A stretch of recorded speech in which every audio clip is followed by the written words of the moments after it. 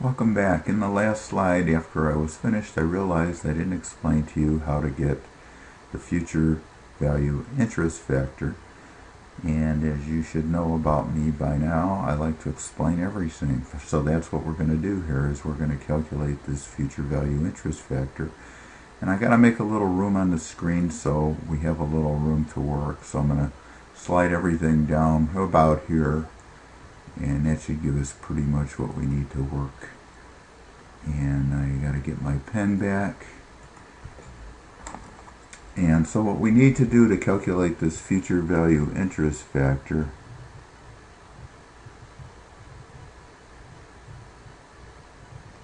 is we need to calculate future value. And future value is equal to the present value. It's a funny looking F.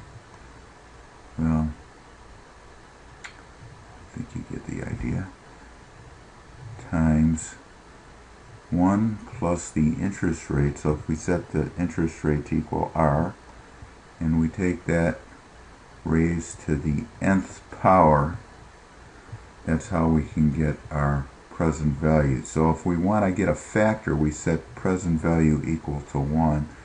And in our example, we had 1.0, we had 1 plus 1% interest per quarter, which is 1.01, and we had 4 quarters. And so our factor, if you calculate that out, should be 1.0406. And then if you apply this factor, which was $1,000 up here, times this 1.0406,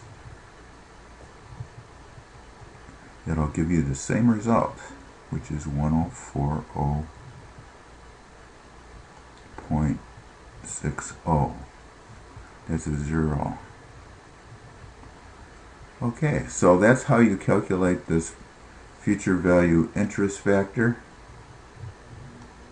And so now you have everything you need to know in order to work the problem. We'll see you in the next slide.